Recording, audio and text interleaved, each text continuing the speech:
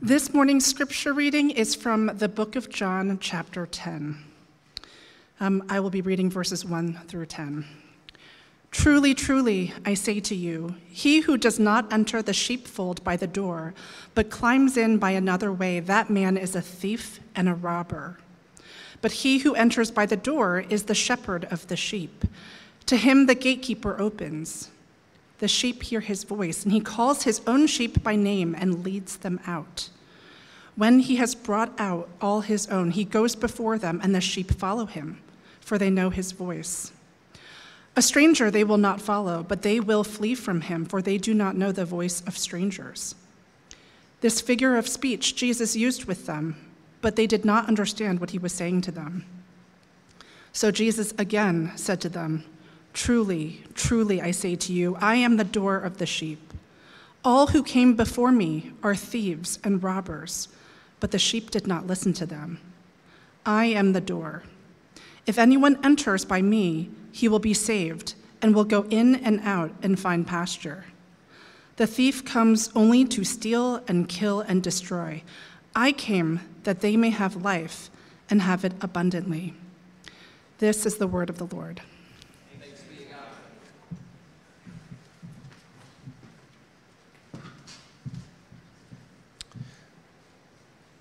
Jesus says, I am the door.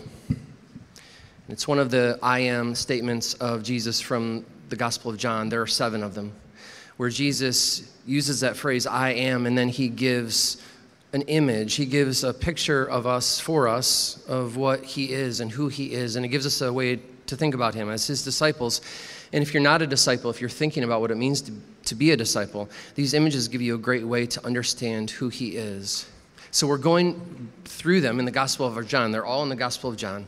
We're going through them in order, and we get to this one, I am the door. And I thought this week, as I was thinking about this and studying it, it's probably the I am statement that I've studied the least. It's the one that I haven't thought about. I've thought about it the least of all of the different images. And I would have to say, for me, it's the one that captures my imagination the least.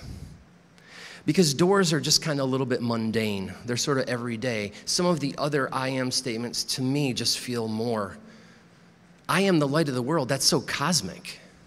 And light versus darkness is this paradigm and it's this image which is inherent in our culture, where light represents life, and it represents togetherness, and it represents being illuminated, and darkness is isolation and despair. That makes a lot of sense, and it captures our imagination. Or even when Jesus says, I'm the bread of life. To think about Jesus as the bread of life, you say, he is what comes in and sustains me, and bread and food is not only something that sustains you, but it's also at the center of everything joyful. When you go to a wedding or a birthday party or any kind of gathering, there's food at the center. And so that image, you say, oh, Jesus is at the center of all things. He feeds me. He sustains me. But Jesus as the door is just it's so humdrum. We see doors everywhere. And here is where I think Jesus is such a master teacher. Did you know that Jesus is a master teacher?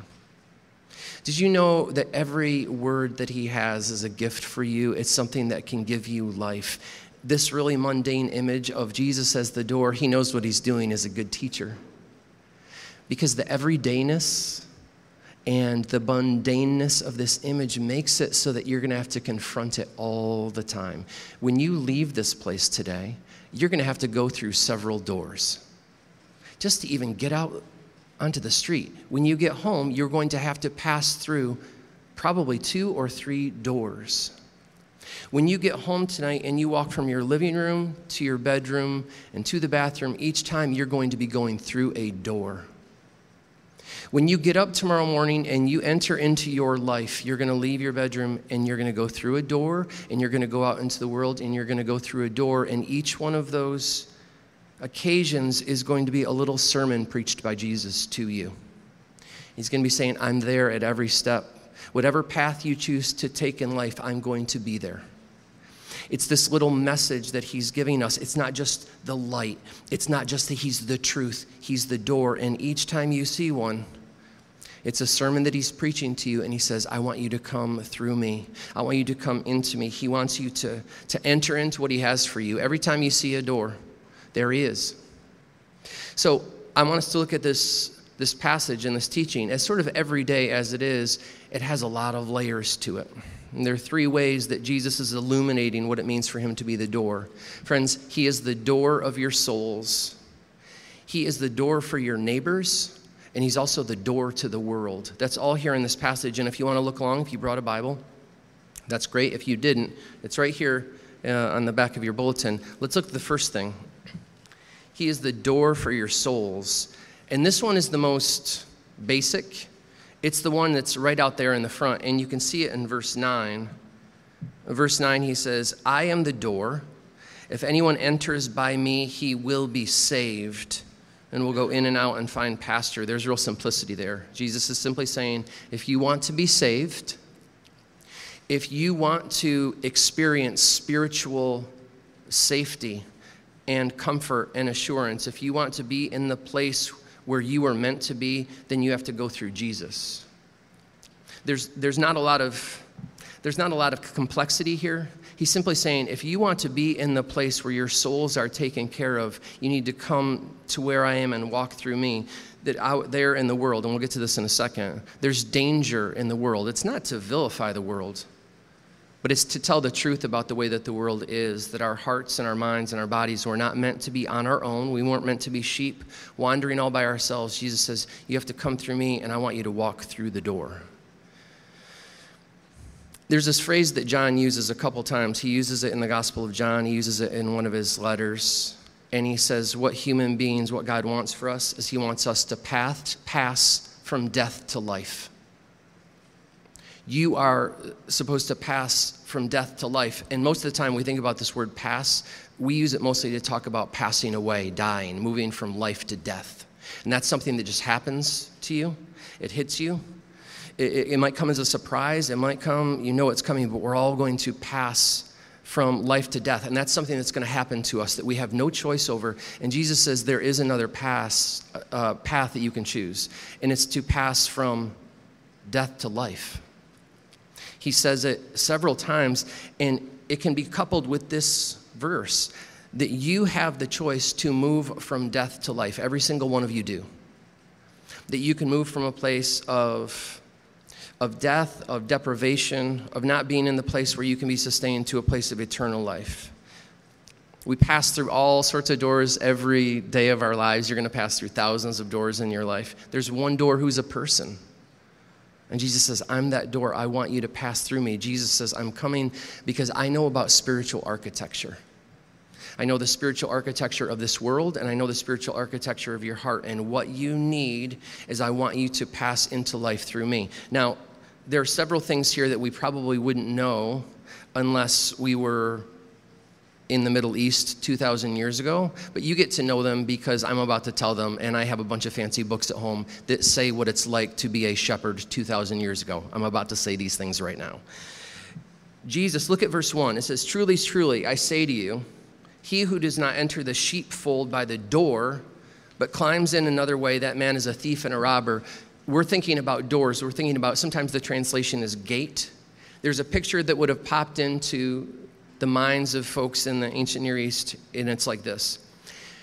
Nearly every sheepfold looked the same in most rural communities. They might have been a little bit different in detail, but the basic gist of it was this. Either right alongside of a house or in the courtyard of a village, there was an enclosed space. It was made of wood, sometimes of stone, and oftentimes it was covered, and there was one entryway. And that entryway was for sheep, and they would be there for the night. And oftentimes there was more than one shepherd, more than one flock. They would all be stored in one place. They would go out for the day, and they would eat, and they would be watered, and they would be led around by the shepherd. And then at night, they would be led back into the one door. And they would be led into the safety of the sheepfold, because at night there's more predators and there's more chances to get in trouble. And the shepherd leads the sheep in, and once they're led into the sheepfold where there is safety, the shepherd, there usually would be one shepherd, who would then lay at the door of the sheepfold and sleep there for the night, so that anybody who was going to come out or come in would have to go through the door. And this is the picture that Jesus is giving us, that he's the point of entry into this place of safety. And that's what, we talked about this a couple of weeks ago. This is what kind of makes Christianity a little different than any other religion, because most religions say, I can tell you about the pathway to get to life. Here's the things that you need to do to get to life, to get to acceptance with God, or to get to a rich, full existence. And Jesus comes and he says, I am the point of entry. I am the way to get there. And he says it over and over and over again. In John 1, he says, I'm the ladder that reaches down from heaven. He's the entryway. Or to Nicodemus, he says, anybody that believes in me passes into life. Or in John 14, where he says, I'm the way. This is putting before all of us, whether we're Christians or not, the fact that we have before us this king, this savior. It's not about doing things. It's not about being able to achieve certain things. It's about just entering into him. He's the point of entry, and it means you have to do something. It means to experience the door. You know, like if you want to know what a door is, you have to go through it. That's the very nature of doorness, is you walk through it. If it was a window, you can stand, like right now I'm looking out the window, and the window is functioning just fine because I can see boats and I can see New Jersey. Is that New Jersey over there? Or is it Queens? I don't even know. It wouldn't be Queens this far downtown. I'm still getting my bearings. Don't make fun of me. A window you look through, and it's functioning just fine. I'm very far away from it. But if I want to go through a door, I have to move towards it. I have to make a decision. And this is what Jesus is saying. You have to make a decision to move towards him, to move into him. For something to change in your life, you have to move towards him so you can enter into what's good. When I was in college, I went to Alaska and worked for the summer in a fish packing plant. If you're in college, if you are not in college, if you're thinking about doing that, I probably wouldn't do it if I was you. It's very messy and it's very smelly. And so for a summer, I spent in this fish packing plant. One of the things that you had to do when you were at the fish packing plant is you would work a shift from 7 to 7. And then they would ask people if they wanted to work overtime. And the way you worked overtime was they took 5 or 6 of us, and we got on a big boat, and we went into the harbor, and all these little fishing boats through the night would come with what they had caught during the day. And we, as the people who were doing it, we would jump into their boat and throw the fish into this big sort of metal bucket, and then they would put it in there, and we did that all night. And you'd see a little boat come up, and you'd jump into their boat, and you'd do that, and it was 8 o'clock and 9 o'clock and 12 o'clock and 2 in the morning. And it doesn't matter how much you tuck in the rubber pants that they give you and tuck in your boots, you finally feel that trickle of cold water going down your boot and then filling up, and it gets colder and colder, and the water begins to rise inside of your rubber overalls, and it's just freezing. And one of the nights that I did this, the very last boat that came up, it must have been about 2 or 3 in the morning, and they came up, and the fisherman who came, he lived on that boat. And we jumped into his boat, we threw all his fish into the other boat, and I could see into where he and his family lived, and his wife was still up, and they had a little kitchen. And it was dark. In fact, it was just beginning to get light. It was kind of the dawn was coming. And I could see into, and it was misting, and it was cold, and I was freezing, and I was exhausted, and I could see inside the manager of our boat talking with the 2 of them, and they were sitting in a nice warm kitchen.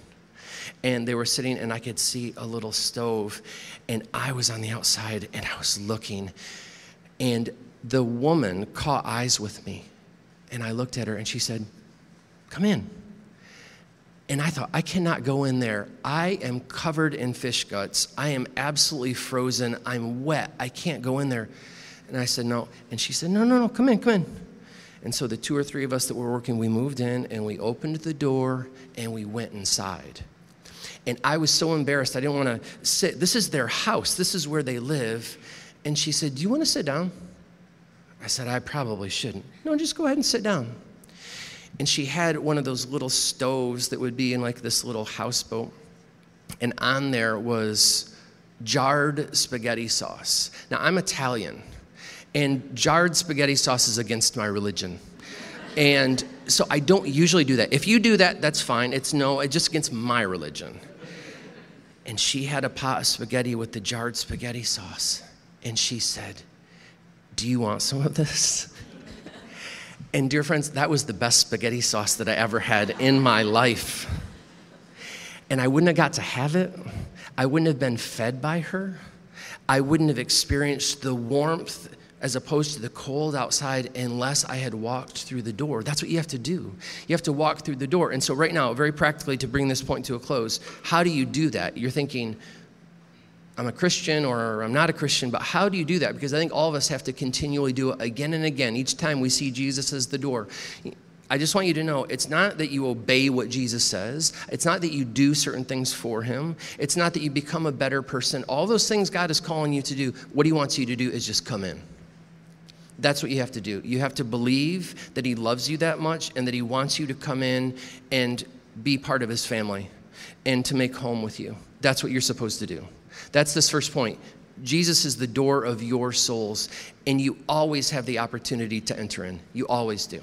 That's the first thing. Jesus is the door of your souls. Now, here's the next thing. He's the door for your neighbors, and you see this in verse 2 and 3. And here's where you can see how much of a master teacher Jesus is, because the images that he uses kind of shift and morph a little bit. They change. Look at closely at verses 2 and 3. It says, this is Jesus now, but he who enters by the door is the shepherd of the sheep. To him the gatekeeper opens, the sheep hear his voice, and he calls his own sheep by name. You read this passage, I read it, and when I first looked at it, I said, okay, who's who here? What's going on? Okay, we enter Jesus by the door. He's the door. I'm looking at verse 2, and then I say, oh, the shepherd of the sheep, and the sheep hear his voice. Well, we know who the shepherd is, right? It's Jesus. It's just like a children's sermon. You know, if you go to a church with a children's sermon, the answer to every question is Jesus. And you're looking at this passage and you say, who's the shepherd in verse 2? Oh, you say, oh, I've been to a big fancy church with stained glass. Jesus is the shepherd. Hang on. The shepherd that's being talked about here is you. It's God's people. Jesus is saying he's going to call himself a shepherd later on in this chapter.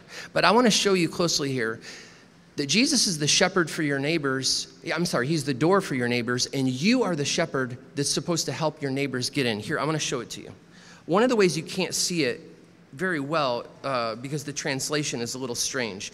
Look at verse 2 where it says, he who enters by the door is the shepherd of the sheep. That's not a great translation. It says, he who enters by the door is a shepherd of the sheep. The Greek word ho, which means the, is not there. It's later when Jesus says, I am the good shepherd.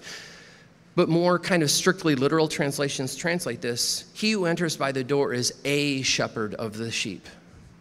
But you don't have to have knowledge of Greek to see this. Look closely. This doesn't depend on Greek grammar.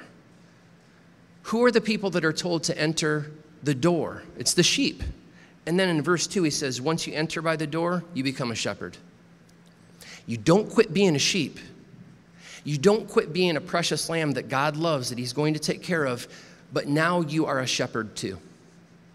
Jesus says here, he's shifting around. He himself shifts around in this. We hear that Jesus is the Lamb of God in chapter 1. We hear he's the door. We hear he's the shepherd. It kind of moves around, and it's the same for you. You are a sheep, but you're also a shepherd. If you have received this call to be a sheep and to be loved by Jesus and saved by him, then you are also a shepherd, and now it means that you have to think about the door as a place that you're trying to get other sheep into.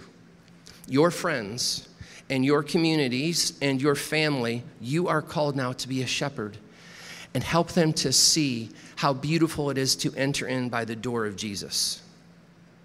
So Jesus is making it really clear here. The highest priority of any community of sheep should also be that of being a shepherd.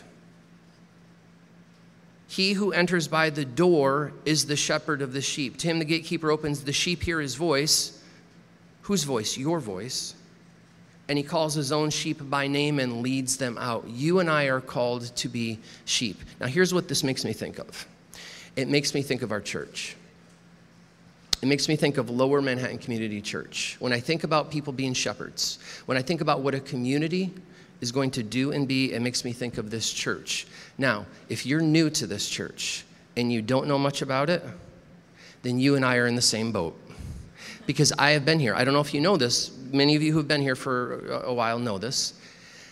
I have been here less than a month as the lead pastor. I've been to this church literally 5 times. So there's a lot that I don't know. But here are a few things that I do know. I do know that in the lifespan of this church that God has been at work in really powerful ways. Bringing his salvation, bringing his love, bringing healing, physical healing, spiritual healing, drawing people into the family of God. I know that in the length of the span of this church, that the pastors and the elders and the leaders and the servants of this church, the worshipers in this church, have been equipped by God to do beautiful things and work in the kingdom of God. I know that's true. I've heard enough stories. And I also know this is true. That just like any community, there's been brokenness here too. There's been difficulty. And some of it is not specific to LMCC. The pandemic tore at the fabric of almost every social community of any kind in the city and around the world. We all know this. That when you're not able to really meet together for a year or 18 months or any of those kinds of things that we had to face in the pandemic, that tears at the fabric of a community. It says in Hebrews that you should meet together to encourage one another, and when you're not able to meet together, then you don't get encouraged, and you're not able to encourage other people, and it means that things begin to erode. And so it means that some people move away, and it means that some people quit coming, and it feels like things are kind of dissipating a little bit. Some of it is specific to this church. And there has been difficulty in this church in all kinds of ways that you'll find in any kind of community. And that there are wounds, I'm sure, I know, I've only been here a short time, but I'm sure of this, that there have been wounds that you have felt, that have been inflicted maybe even by people in this church, maybe even people that worked at this church. There's a sin of, a prayer of confession of sin in the Book of Common Prayer, and it says, Lord, we confess the things that we have done and the things we have left undone.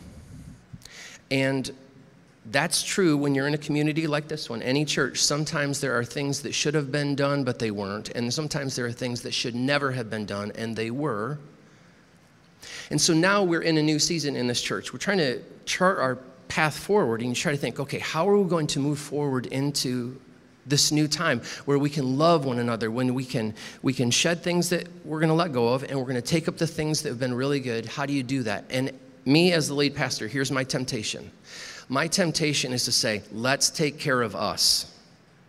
Let's make sure that we get us in the door, and let's make sure that we take care of the people that are here, and that's it, and kind of circle the wagons. And say, here's what we're going to do in the community. We're going to make sure everything, we're going to kind of repair, and we're going to fix, and we're going to love each other. And if there's any spare energy left over, what we're going to do is then we're going to spend a little bit of that to try to get people in the door. And Jesus says here, if you are a sheep, then you've become a shepherd. And it means that your heart, when you've known the love of Jesus, it means that you want to share the love of Jesus. If you know what it means to be loved, you want others to know that too. And so this is the call that I'm making to all of us, to help the door of Jesus to be the door for your neighbors too. The people that you know in your communities, the people that you know in your apartment complexes, the people that you know at work, to invite them into the love and the grace and beauty of Jesus. And it will mean helping people to know the doors that are here in this building. And it will mean helping people to know the doors of your own heart and to share with them the love that Jesus has given. This is the call that is given to everybody. Look at verse 3. To him the gatekeeper opens, the sheep hear his voice, and he calls his own sheep by name and leads them out. It means knowing the names of the people around you. I have already seen, I want to make this clear, people being good shepherds, I've already experienced that in this community. People caring for me and for my family, and loving and caring for the people that I know. Let's keep doing that. Let's keep manifesting the love that Jesus has given us so that other people can know, the people that we know can come in through the door. That's the second thing here. It's the door for your neighbors too. Here's the last thing, and it's the door to the world. Would you take a look at verse 3 one more time?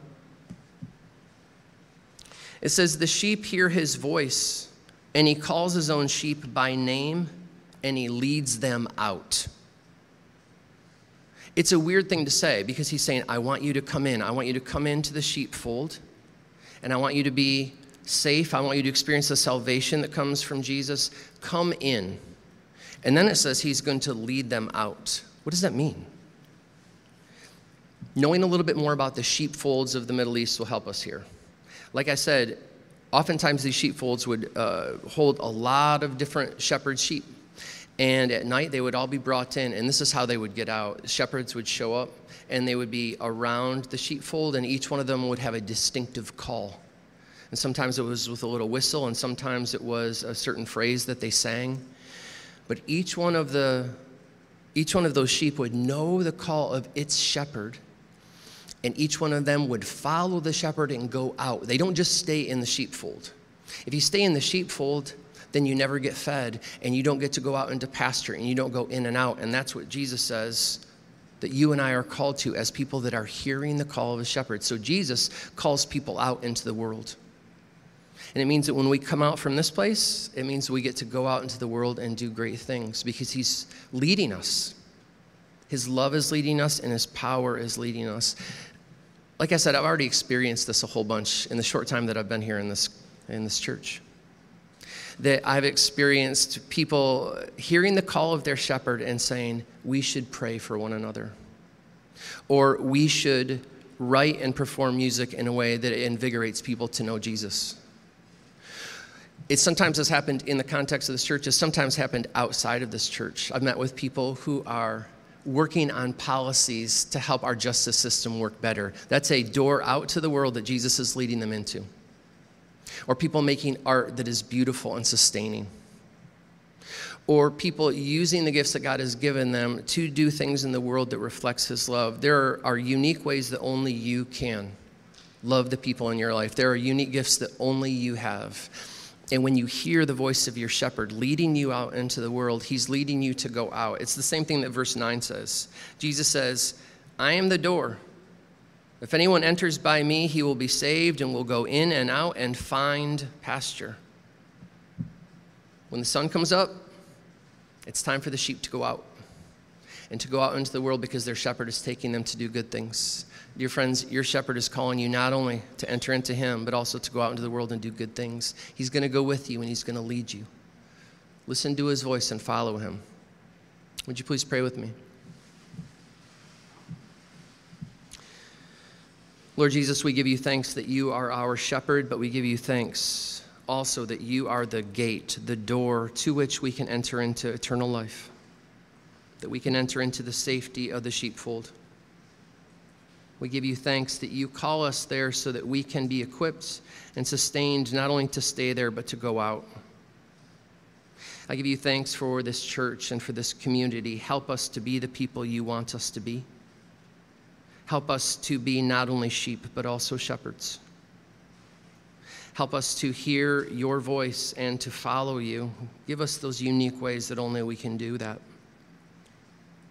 Sustain us now. Give us strength now to follow you. We give you thanks that you do not leave us alone to do these things, but you go with us. So go with us now. Be with us now as we continue to feast, as we continue to worship, as we continue to receive your love. We pray these things in Christ's name. Amen.